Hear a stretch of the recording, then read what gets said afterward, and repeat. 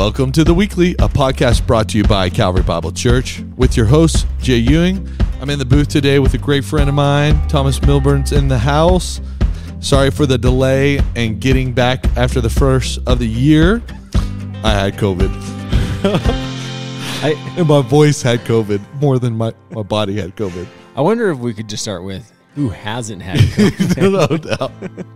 Hey, man. I had COVID. My voice was pretty shot after a few weeks of that. And so we're hitting record today. It's late January. We're in the middle of a series called Beyond Blue. But before we get there, my friends, we have so many great things happening here at Calvary this spring, this January. First, you got to go to calvarybible.com. I tell you that all the time. You should just make it a home screen, maybe on your smartphone. That'd be pretty cool. Hey, go to calvarybible.com, select your campus, hear what's happening here at Calvary and on your campus. You know, I think about all the great things like Starting Point just happened here on the Erie campus. We have Base Camp launching. We have so many new groups starting up this spring. We want you to jump in. Also, my friends, if you're married, let me ask you, are you going to the marriage conference in a few weeks here at Calvary? Going down to the Springs. No one's going to be at church. It's going to be great. You're going to miss out. The marriage conference is happening. Sign up today. You know, the whole illustration of like, how much do you pay per year to keep your car tuned up and ready to go? Tires, oil changes, windshield wiper fluid, all those great things. You've got to pay some money sometimes to have your marriage tuned up. Hey, I've been married 10 years. I know that's true for me. There's a lot of people going that have been married longer than me, but we want to see you there, Colorado Springs. Thomas, I just got a fun reservation Saturday night in Colorado Springs at the marriage retreat. It's going to be a blast. A reservation for dinner? Yep. At like In-N-Out? Or nope. No, I'm best friends with RJ. We're going to eat In-N-Out like Friday. Like, In-N-Out's going to be hit up more than once because, you know, ride together, die together. But hey, I have a really fun restaurant we're going to hang out on Saturday night at the marriage conference.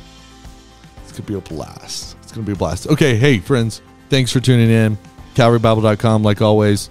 The theme music is rolling out. Now the conversation is about to happen. Thomas, how's the new year been, my friend? You know, it's interesting. I feel like I've shared this conversation with enough people. So if I've already shared it with you, forgive me. But normally it's like leaps and bounds of optimism. It's the new year, the new you, 5 principles and habits to change your life forever. Make more money, lose weight, whatever it is. I don't know. Totally. That is January. That's January, right? You're like, yes. For some reason, it's like as the calendar turns, it's going to be a better day. And you stop eating chocolate. Yeah. For a little while. Yeah. Or like a day if you're me. But this year it feels like the starting line, like I made it to it. It's like a deep breath, like the gun went off and you're like, all right, yeah, here we go. And I just like start my slow jog. That is honest. That is really honest. But you know, it started off better than I thought it would be. It's going. Yeah. We got to talk about something that's really, really pressing upon this conversation today. I drove by your house on Sunday and there was a Bills flag flying. Yeah, there was.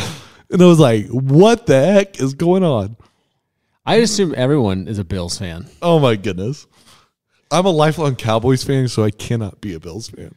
Whew, man, it'd be tough to be a Cowboys fan right now. It's always tough to be a Cowboys fan. That's embarrassing. Since the 90s, it's been tough. All right, so my Bills flag. I have no affiliation with the Bills. I am born and raised in Colorado, Broncos fan.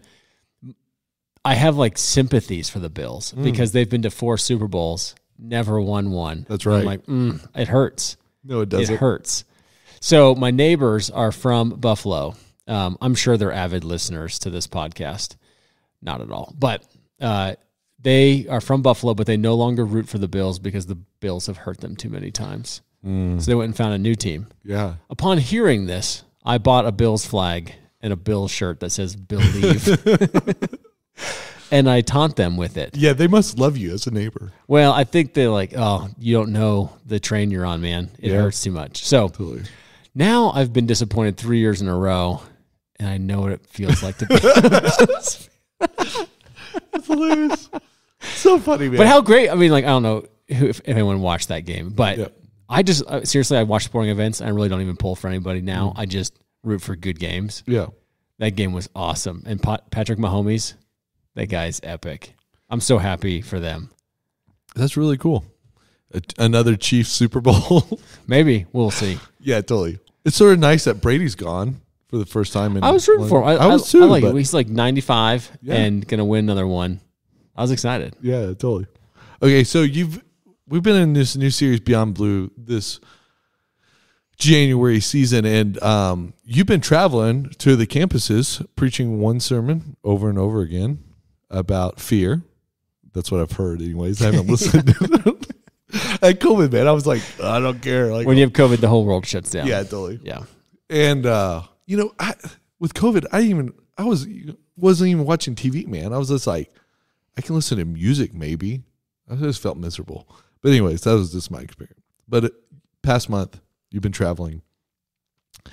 What have you noticed about the campuses? What do you think is happening here at Calvary? What are you excited about as you meet some new folks, revisit some old folks that you've known for a long time? What are you excited about? Yeah, it's actually been pretty interesting. We haven't done this kind of rotation in a long time, at least in the last, I guess, calendar year. So basically what happens is the campus pastors, senior pastor end up taking a message, and we rotate between the campuses, and it takes about a month to get through. And one thing is always encouraging to me is when you're going to the newer campuses that, like Thornton, that Calvary Erie helped launch, right? So that you're partnering with the launch of it. You get to go see families that you have loved and knew from your campus that have gone and been sent out as missionaries to a new community. Yeah.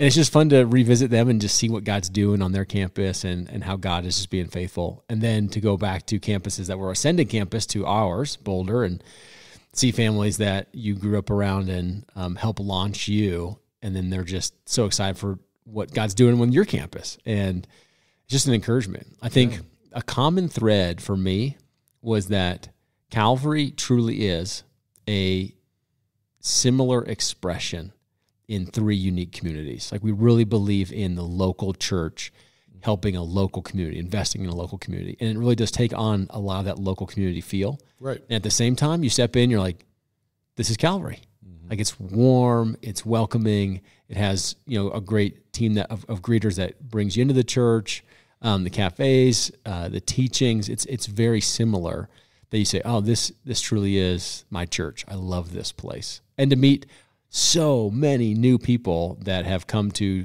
different campuses over the last year that love Calvary, that have really just begin to love the community as well. Yeah. For my children, though, this was the best. I can't remember which campus they were on. I guess I haven't seen them in a couple weeks. Yeah, they've been on tour with me. Yeah. They jumped in the bus tour. Huh? They did, and they said, "This is great, Dad, because we'll get to find out who has the best donuts." I can answer that for them. Okay, that's a good question. Who would you give the best donuts to? Erie campus. Yeah, that's what they said. Erie. Yeah. And Thornton, I mean, they had a they were trying to flex out there. They had a strong brag. Yeah. But just didn't do it for my kids. That's good. That's good. So, they need to come home. Yeah. Home cooking is way better than any restaurant bought. Yeah. Just good home cooking.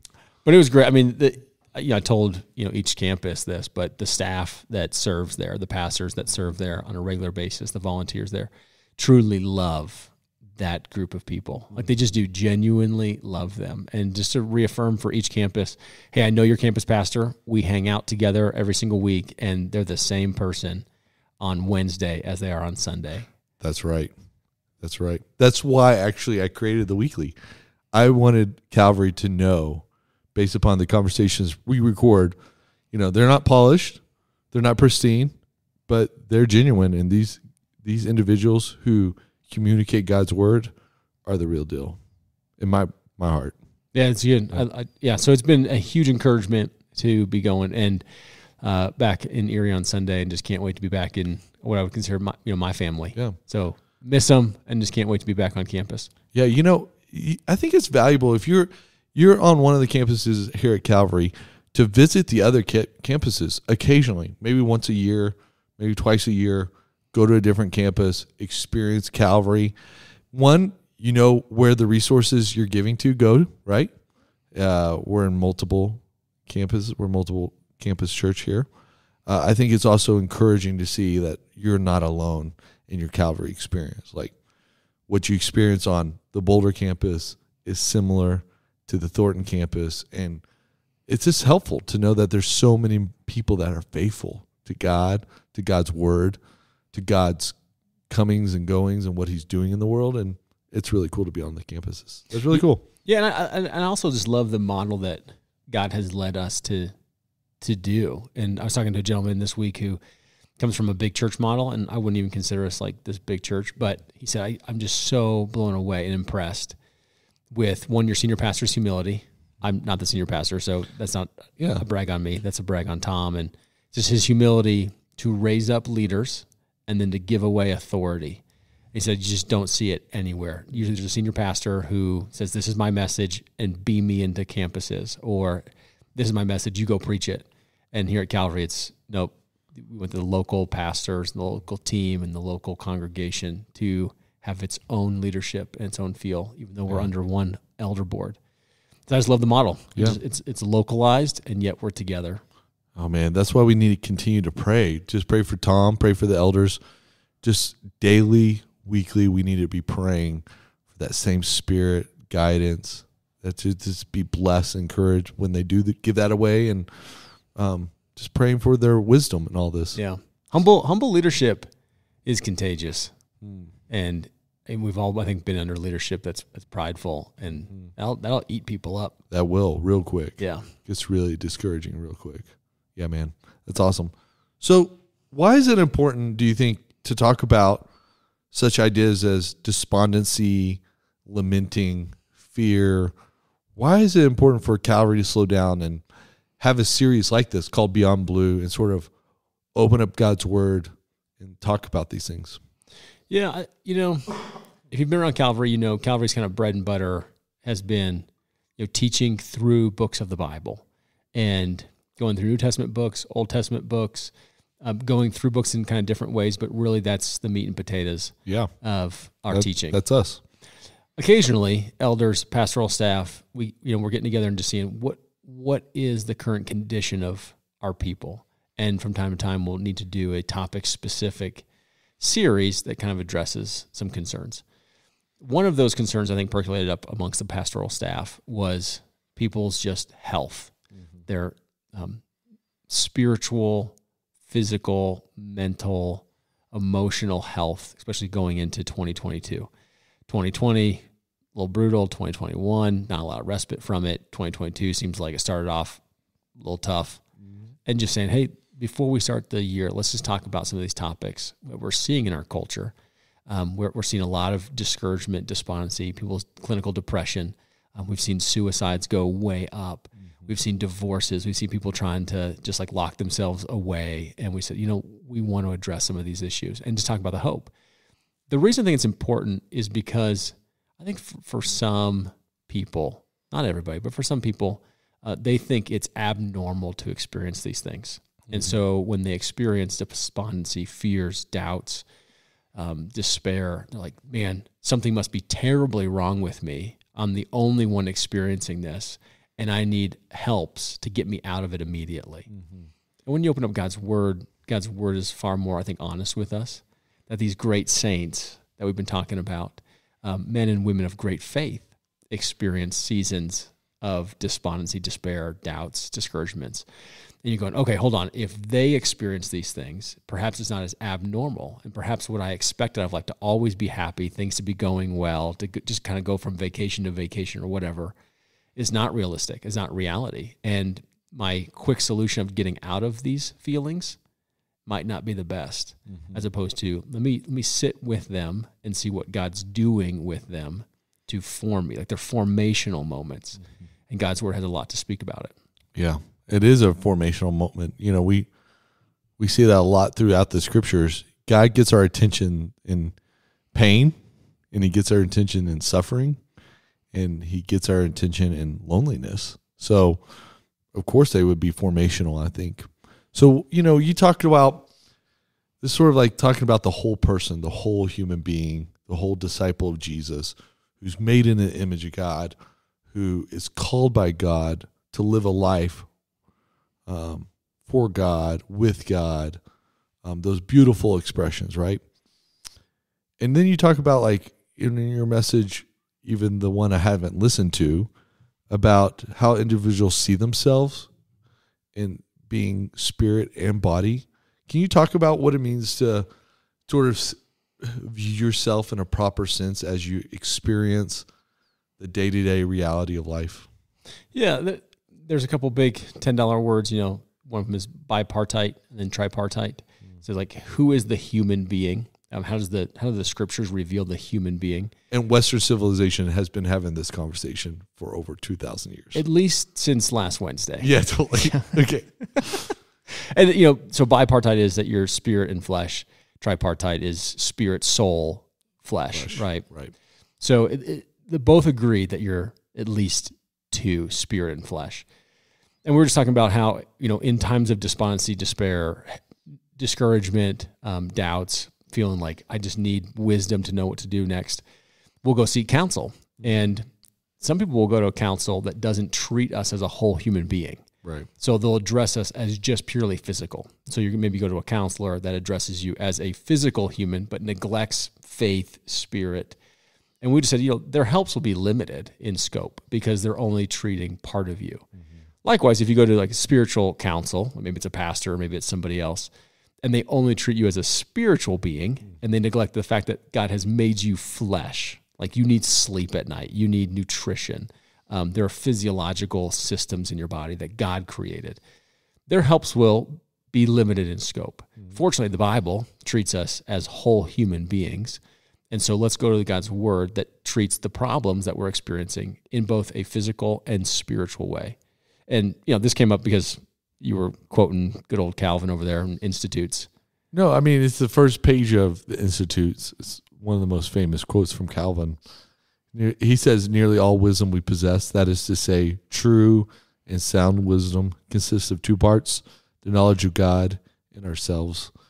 And what he means by knowledge of God and ourselves is that we realize who God is and we realize who we aren't. And how do we respond? It's really what Calvin's looking at. It's like, how do you understand that you're a broken individual, you're a sinner saved by grace, that you have feelings and doubts and disappointments, and the propensity to sin is there. It's Romans all over again. So, like, he says, how do we work this out? That's what he does for the next thousands of pages. But, I think that's really important, like, that we understand who we are in order to understand where we're going. And so often in our faith tradition, we're guilty of this, of being just spiritual beings, where we go to a church and they only care about our spiritual well-being, which is right in some ways. They should care about our spiritual, but in the whole, it's not a holistic approach to who a disciple of Jesus is. Does that make sense? Yeah, one way that I've seen this observed in my conversations over the last 3 weeks is I'll meet people who are responding to something that I've said or something that has been taught, and they have maybe a question of some other things that they've read, and they'll lead with their, so to speak, clinical diagnoses from maybe a doctor or a counselor. I don't even know their name yet, or maybe I don't even know their last name, and they're already identifying themselves with this quote-unquote clinical disorder. And I think, somewhere in here fundamentally, before we introduce ourselves and identify ourselves with somebody's opinion of us, we should first say, what does God say about us? Mm-hmm. And I know, that can get a little hairy because you want to know, like, what is our limitations and what's our personalities and how are we uniquely wired in experiencing the world, which is different than the other person, which is great to know you. But I think we want to know first and foremost, who does God say that I am? Mm-hmm. Before I start introducing myself and identifying myself with this clinical observation of somebody. Mm-hmm. It's part of it, but it's not me. Yeah, totally. It's a holistic view of individual. I love it. I think it's really helpful. Melissa and I had a really good conversation about we were talking about praise, or maybe it was us. I don't remember now, but I mentioned, my mom listens, and she occasionally brings up something I said on the podcast that could be accurate or not 100% accurate. So your mom is the fact checker of this podcast? One of the many, yes. So is John's mom. So fact check true. Fact check true, yeah. But, both of the Christians watch the podcast, but they don't listen, so they can't be fact checkers. What works for you, he says this. I said this actually a few weeks ago when I was mentioning prayer. What works for you might not work for someone else, and what worked for you at one time might not work again. Adding, this is for me, this is a quote, I think the Lord does that so it doesn't become religious, talking about prayer. And he says, can you speak to what it means when you say prayer works in the context, and why being religious about praying would be a bad thing? So as we talk about these things of despondency, lamentations, fear, doubts, all those things that we've sort of been talking about lately here at Calvary, why do you think it's dangerous to become religious about praying? Well, give me an example to just help me better understand where you're coming from. Yeah, let's say you're a person that for 5 years you could wake up at 5:30 in the morning and you would read your Bible, you would read a Psalm, you would read a Proverbs a day, and read a New Testament, Old Testament, and that seemed where God would work. And then all of a sudden one day, 5 years down the road, that doesn't work anymore. It doesn't bring you life. It doesn't bring you joy. It doesn't bring you comfort. Why do you think the Lord does those type of things? Yeah, probably to keep us trusting him as opposed to formulas or prescriptions. He didn't give us the evangelism track, so to speak. I think often Jesus is giving us, what God's giving us is scaffolding to hang prayers on. So even with the Lord's Prayer, I memorize that prayer. I pray this prayer with my kids all the time. I want them to know this prayer. I think it's great to pray the Lord's Prayer. I also think it's a scaffolding of sorts of, like, Jesus is teaching his disciples how to pray, not exactly what to pray every single moment of the day. Yeah. And so it is, what I would say is scaffolding that we hang our prayers on. Similar, in my little message, we were talking about Psalm 55 and how David prays. We're looking at his journal entries in Psalm 55, and I was just highlighting 3 movements of his prayer life. So the first one is, he's honest about his life. This is the complaining piece. Then he moves from complaining to calling, which is presence. Like, I'm entering God's presence. I want to be aware of God's presence. Right. And then he has another movement of casting, which is the surrendering of current circumstances, that the Lord would be his strength. He's going to hope in the Lord. Those are all really good descriptions of practice, habits, postures, frameworks. They're not to be the formula and prescription. So I think the prescription is like ibuprofen. Like, my head hurts every time I take an ibuprofen, it works. That's not how it works with Jesus. Like, I'm not rubbing the genie lamp 3 times, spin twice, rub 2 more times. Right. It's, here's how do I posture myself. Okay, so God is Father. Okay, that's a posturing thing. And then I'm going to talk through the Lord's Prayer, maybe at different times. But I think first and foremost, it's that we would enter into relationship with him. Even David, I think David is the one who seeks the Lord's face. This is Psalm 30. It says, Lord, when you favored me, you made my royal mountain stand firm. But when you hid your face, I was dismayed. It's like David's seeking him, David's singing his praises, and then just in a moment, it's like, wait, where did God go? Why is he hiding his face from me? And so David, I think, then turns this to you, Lord, I called. To the Lord I cried for mercy. What is gained if I am silenced? If I go down to the pit, will the dust praise you? Will it proclaim your faithfulness? Here, Lord, be merciful to me. Lord, be my help. You turned my wailing into dancing. You removed my sackcloth and clothed me with joy. It's like he continues to pursue, even though it seems like, wait, this quote-unquote formula doesn't seem to be working. Like, God seems to have hidden himself from me. No doubt. I think that's great. I think prescriptions, when we talk about being religious about prayer, I think prescriptions lead to disappointment eventually. They can be helpful for a season. I've had mentors and pastors and disciple makers who were in my life who gave me prescriptions at one time or another for a season that were super helpful. But once they stop working, you can leave them behind because it's about a relational, like you're saying, about the life of David. It's like the framework more than the prescription itself. Because you end up trusting in the formula, right? Right. And then when it doesn't work, you're like, wait a minute. Yeah, and finding identity in it, the formula as well. Like, yeah. But that's not to not, I mean, here's the thing. There are beautiful prayers that the saints have prayed, that Jesus teaches us, that I think we should know, that we should use, but not as the object of our trust in, but as simply the movement towards God. No doubt. And so those things, we talk about tradition versus traditionalism. So tradition is the living faith of saints before us, and traditionalism is kind of like the dead faith that you're trying to like tap into. It's just like, that's not what's living. No doubt. No doubt. It's so good that people write into the weekly at calvarybible.com, ask those questions, those follow-up questions. If you're curious, you can always write us. So thankful for this question. Looking forward to your questions in the coming weeks. I think also Psalm 42, as a deer pants for flowing streams, so pants my soul for you, O God. My soul thirsts for God, for the living God. I think if you have that agenda that you thirst for God, he's going to meet you no matter what. Yeah. In a lot of ways.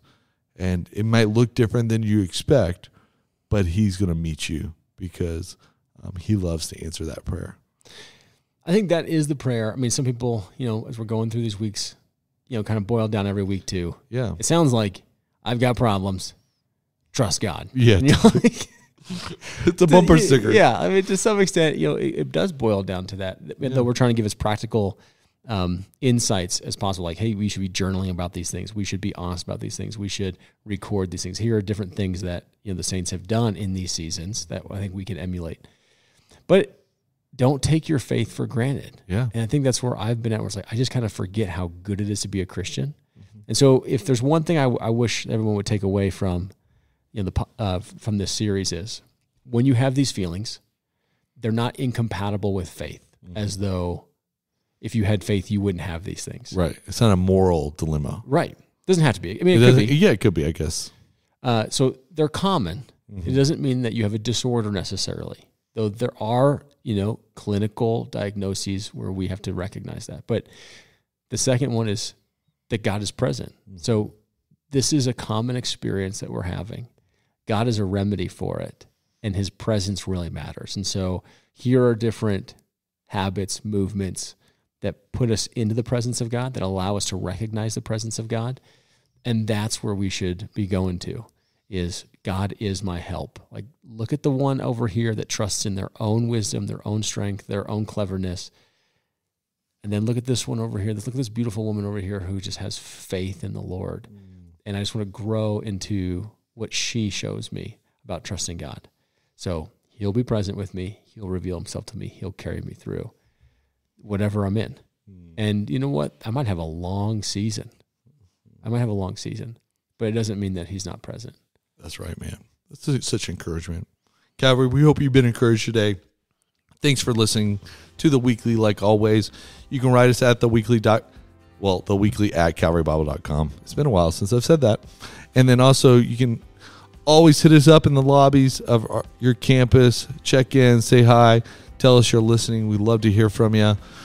Also, check out calvarybible.com. Lots of great things happening this spring and above and beyond. Thanks for listening. We're always honored that you tune in, pay attention, and join us in these really good conversations. We love you. Have a great week.